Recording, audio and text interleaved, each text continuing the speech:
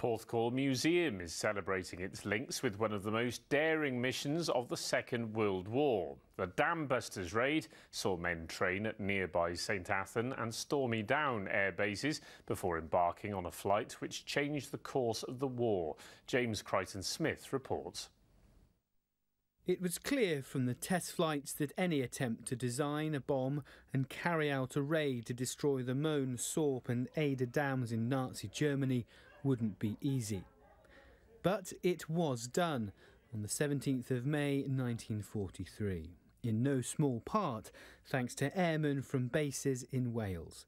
Among them, Belinda's second cousin Gordon, a front gunner and known as the Welsh Dam Buster.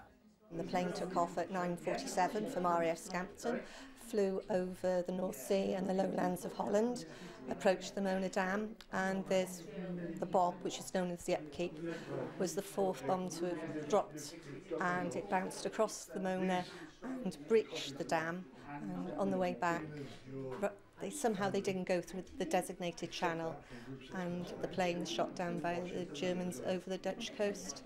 So close, we didn't make it.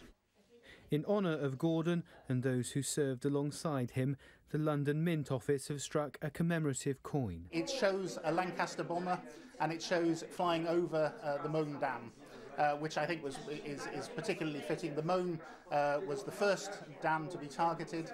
It was successfully breached. It caused catastrophic damage to the Nazi war machine. Hitler had to recall 70,000 people into the region to help sort out the damage and put it right. And of course, while they were working on rebuilding the dams and repairing all of the factories that were destroyed, it meant that they weren't on the front line fighting our troops. For Porthcawl's museum, today is significant. To know something about the fact that this little insignificant place had something to do with the dams raid is really wonderful for us. It's an honour to have them here. And donated to the museum today, a piece of Gordon Yeo's Lancaster, retrieved from the Dutch coast, a tangible reminder of those who never made it home.